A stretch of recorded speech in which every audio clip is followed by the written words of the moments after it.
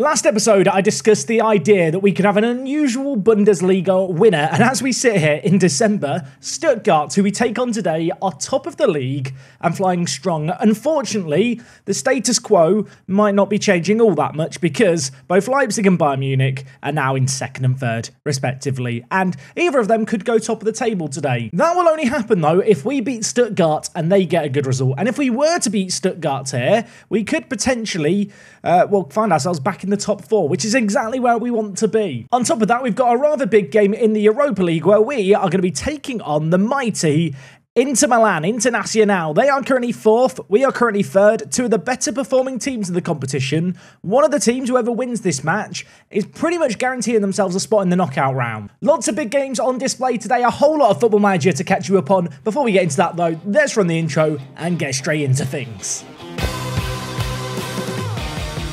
Yes, folks, how is it going? Welcome back to Building Berlin. Today is episode number 23, and if we look at the club profile screen, you might notice here, Zakharyan is now listed as a key player. A player who I do feel like is becoming more and more important to us, and like many players in the team, on a good run of form as of late. A sea of green in terms of his average rating. His form in the league has been impressive as well. 5 assists, 1 goal. Would like him to be chipping in with a little bit more, but ultimately, we are currently 5th in the league. We are currently performing well. And it's bizarre, really, because whilst the goals have been flowing courtesy of Lucas Nemesha, outside of the goal scoring, it really has been a team effort. A whole host of players turning provider. Zakharyan right up there with assists. Malik Tillman, when we've played him, has been absolutely sensational so far this season. And slightly further down this list, you have the likes of Wiedreago, Diamande, who's having a first season to remember, I feel like. Putting in some really good displays, the 24-year-old, continuing to improve as well. And to be honest, I don't know if you can tell in my voice, I've just got a whole lot of optimism flowing at the moment. Perhaps some of that is due to our recent form. Of course, last episode we beat Celtic. We did narrowly lose out to Borussia Dortmund. Since we played them,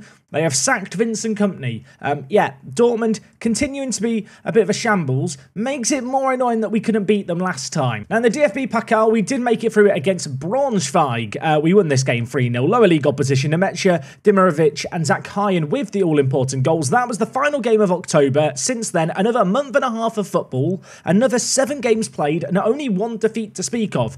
First and foremost, though, let's talk about some of these good results. The first of which, a 3-0 win against a Bayer Leverkusen team who were flying high at the top of the league. Nemesha, you might remember, didn't have a goal in his first 6 league games. He's now up to 6 goals in his last 4 league games. He has been absolutely sensational for us, this man. Looking really, really good. Still is attracting some interest from further afield. Don't plan on selling him, but with January approaching, I mean, if a bid of 40 million came in, I might have to consider it. And the reason I say that is because we've got players like Max Morstead, Dimirovic, who's got goals when called upon, and, even Tillman to a certain extent, behind Nemesha, who are actually scoring goals when I give them chances. I mean, there's Morstead here, who you could argue should be, could be, maybe will be, sooner rather than later, starting more games for us. We have all these blessed striking options, and whilst none of them are proven goal scorers like Lucas is, I don't know, 36 million pounds, it'd be hard to turn down. That said, I suppose I really shouldn't be looking to sell him in January, particularly because we are currently, potentially fighting for Champions League spots, and I feel like without him, that task might be made a little more difficult. Speaking of European football, over in the Europa League, we beat Nice 3-2, came back from behind, twice they did. Eventually, though, we did get the all-important goal. Dimirovic, 2 goals on off the bench. He looked really, really good in this game. Yet to score for us in the Bundesliga, but coming up trumps in this competition. Twice he's come on off the bench to score in Europe, and his 2 goals in this one were vital. We beat Gladbach 2-1, but unfortunately succumbed to a, somewhat predictable defeat against Leipzig. Leipzig, very, very good. 2-0 defeat on this occasion. Benjamin Sesko did get on the score sheet. Last year, this man was unplayable. 21 goals in 28 games. He actually slowed down goal scoring towards the end of the year. Still very, very good this season, but not perhaps quite to the same level. Perhaps goes some way to explain why, unlike last year where Leipzig ran away with the league, they're not really running away with it this year. In fact, when you look at the league last year, Leipzig lost 2 games in the whole of the season. So far this season, they've already lost 4. Yet the standards here in Germany this season are slipping across the board. To end the month of November, we beat Partizan Belgrade 4-0. Great result there. Followed it up with a draw at home against Wolfsburg. The kind of game I should be and wish we were winning. We came back from 1-0 down to take a 2-1 lead. They scored later on in the second half. Nemes's 2 goals against his former club weren't enough. Most recently, though, against Mainz, knowing that we had this game against top of the table Stuttgart to prepare ourselves for, I chose to play a rotated team, a very rotated team, and good news for us, it worked out just about in the end. Now, that game against Mainz was only 3 days ago, but knowing we had this game against Stuttgart, who are top of the league, I needed to rotate things. And having got a convincing result with our B team, I now look at the first team, which is pretty much ready and raring to go. Full fitness just about across the board. Unfortunately, Martel carrying an injury.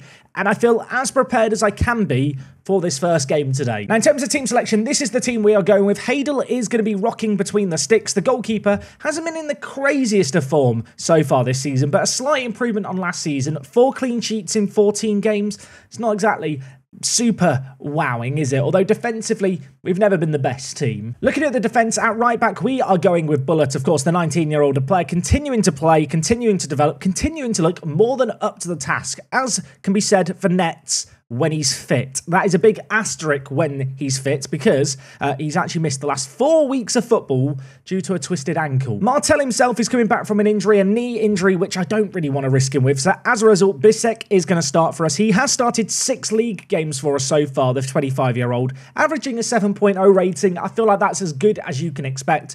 Alongside him, Tarun Origa didn't have the best start to his time at the club. I feel like he has come on and grown into the role a little bit more. That said, still looking for a little bit more, I think, from him this season. In the centre defensive mid position, we are going with Kraus, of course. Was called up for Germany's national team last year. Hasn't been back in the national team fray since. Despite the fact he's played a lot of football for us, his performances have left a little bit to be desired. Drago is going to be one of our 2 centre mids for this game. He has been absolutely sensational this year. Has broken into the German national team at the tender age of 19, continuing to improve. Of course, does have an optional 3-year extension on top of his current contract.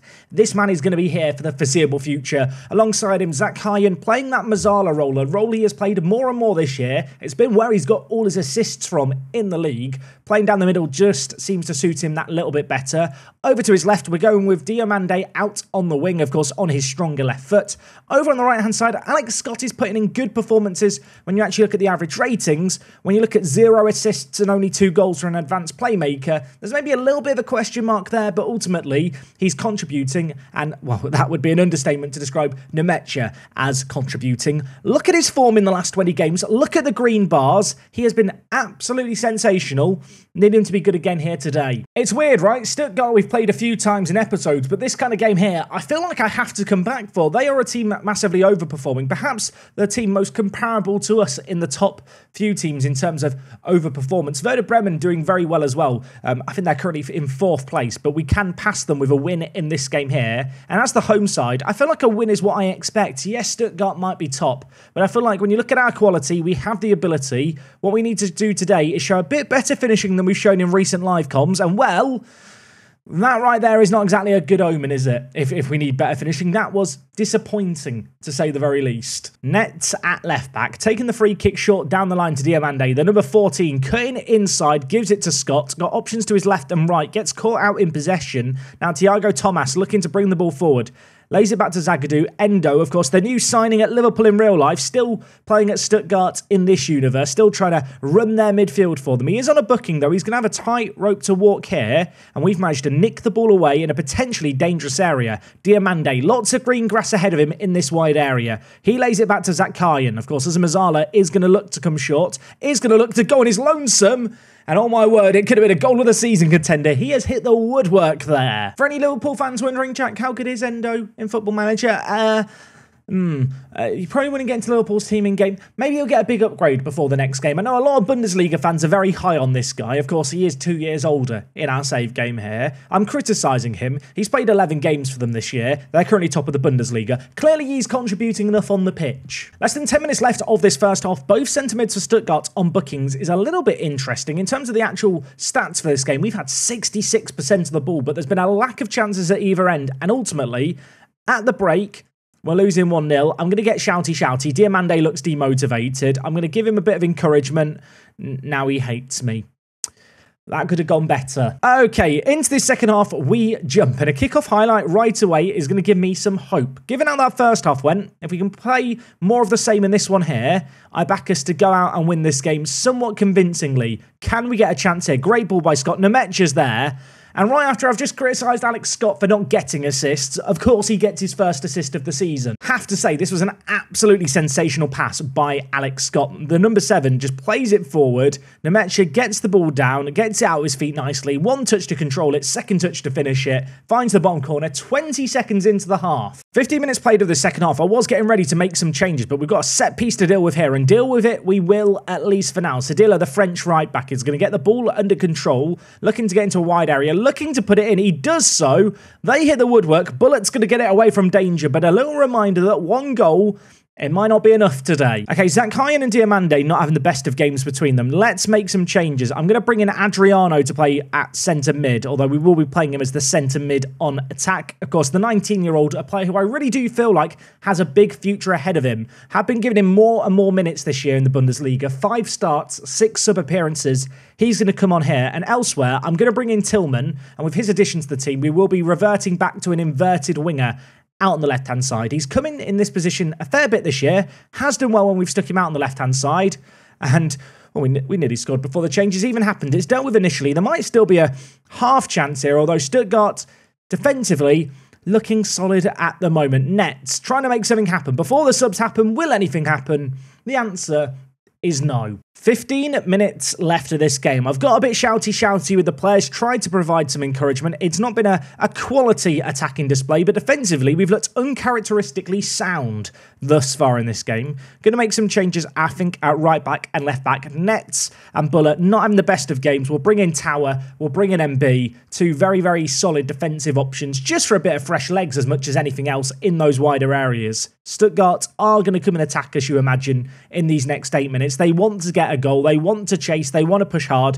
We are going to be tested at the back. And with that in mind, if we could just get that insurance policy second goal, that would be rather nice. Adriano caught out in possession, though.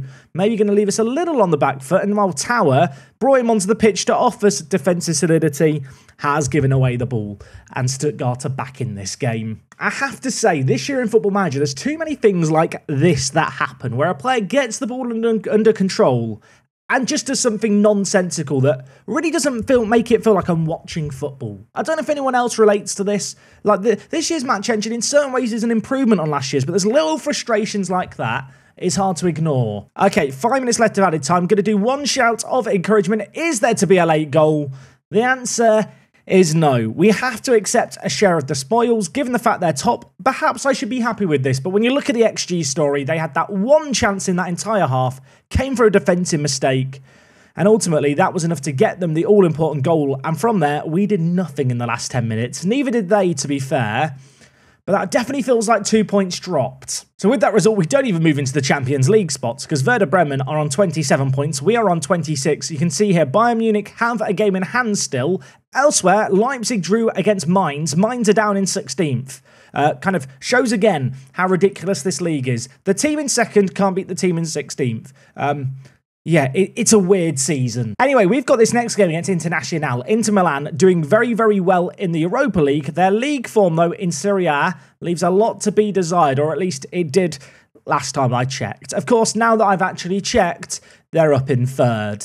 I'm not just intentionally bad-mouthing them. They have jumped from 7th to 3rd in the last 3-4 game weeks. They're on a recovery mission, Inter. Probably not the best of times to be playing them, although not really sure there's ever a good time to be playing them. Okay, we're playing Inter. They've got Barella. Barella is their keeper. Barella, rather good in Football Manager, it's fair to say. That home game is in 5 days' time. We're going to rest up the players, dust ourselves off. A win here, we pretty much guarantee ourselves a spot in the knockout rounds of the Europa League. A win here could also be absolutely massive in terms of securing that top 8 finish, which does mean one less round of the knockouts to go through. That is a rather desirable outcome. With that in mind, let's try and get a better result in this second game, shall we?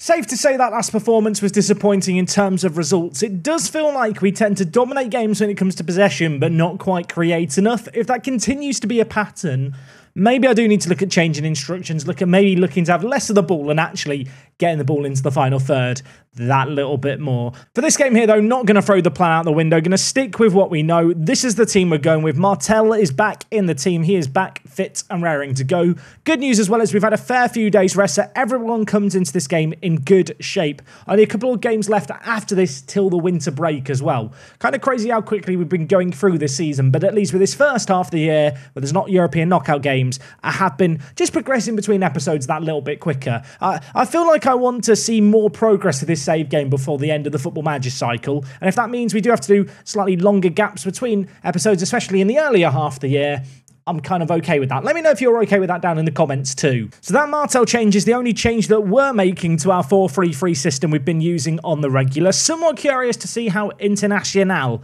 here are going to line up for this game. Currently third in Serie A on a recovery mission. They've got Timo Werner up front next to Lisandro Martinez.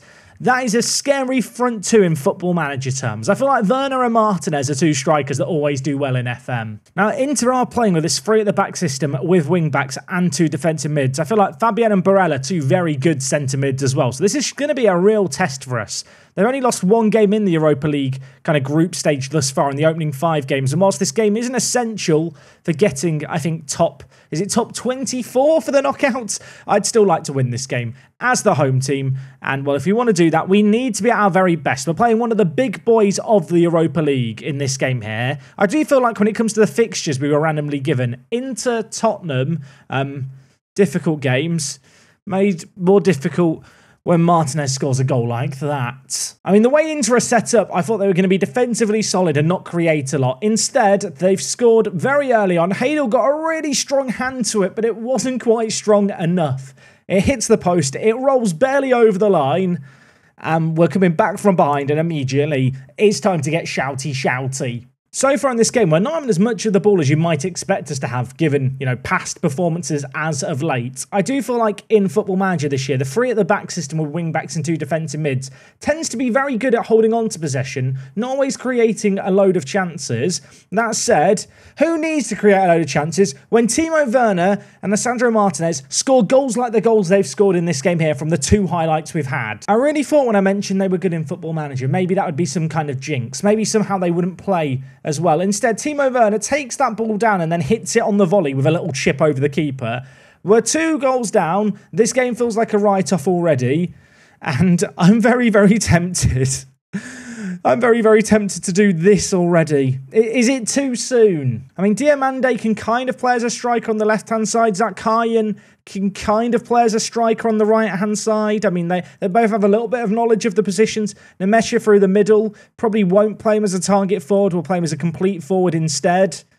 I mean, is this a stupid idea? My head says yes, but my heart says, screw it, we're 2-0 down against Inter. Let's guarantee more goals for the people at home. I feel like I should also acknowledge, Inter have only had 3 shots on target. They've all gone in. As for ourselves, we've had 6 shots on target, 9 shots total, but we've got nothing to show for it.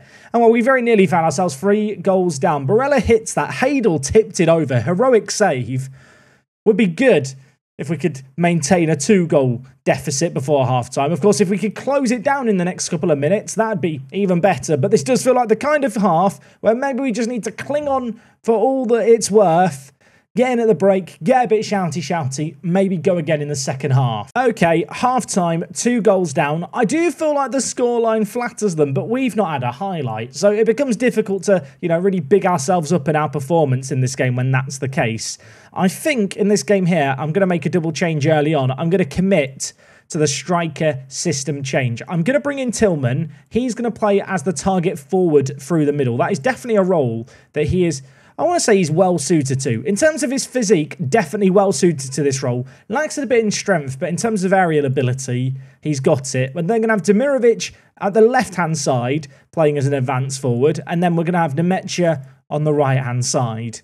If we don't score a goal in this game with these attackers on the pitch, things are not looking great for us. Elsewhere, I'm going to tell us to get a little bit more direct with our play. Let's get it forward to the big boys up top. Sometimes in Football Manager, you need a strategy. You need a plan. And other times in Football Manager, you just need to stick 3 big blokes up in the final third, lump the ball to them and hope that one of them can take the chance that comes their way. We are playing very attacking here. We are defensively all over the place here. It's it's 3-0. I mean, I know I've gone really attacking with the system. What has happened to our defence there? What has happened to our defence?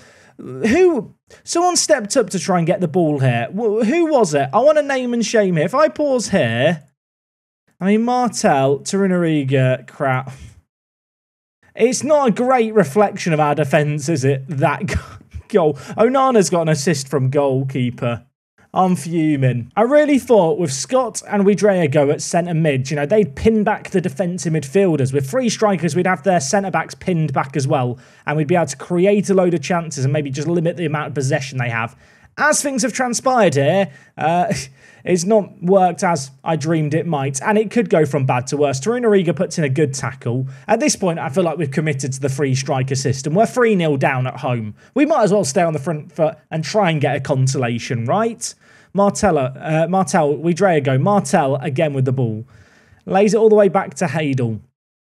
What I will say is our team and their team, kind of in terms of shape, kind of match quite nicely. You know, it's like a plug in a socket, the way the formations click together. Unfortunately, we're the ones getting electrocuted by the plug in the socket. It's 4-0. I'm not showing a highlight for this goal. It's getting embarrassing. I hope you can see what I mean about how the systems match together. I mean, I say that like it's a good thing. Aesthetically pleasing to look at when you look at just the formations. When you look at what's going on the pitch, I can't imagine anything worse. Barella's nearly made it 5. At this point, we might as well make some changes. Adriano, get some first team minutes in European football. Watyen as well. You know what, Watyen? You need minutes. You've not had any starts and barely any sub appearances this year. Have another appearance here. I've got one last sub. Who are we going to bring on?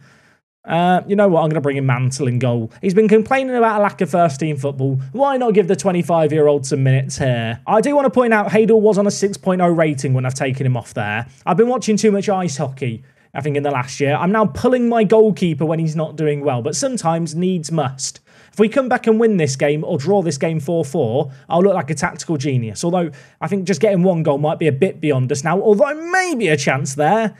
I mean, it's a highlight for us. That's as good as it's got so far in this match. Demirovic bring the ball forward, gets tackled, and now Pellegrini with the ball to bring it away for them. We're throwing so many men forward. Thuram brings it forward. Torunariga wins the ball nicely, then forgets the ball exists, and now they're on the attack again. Timo Werner's having our pants down.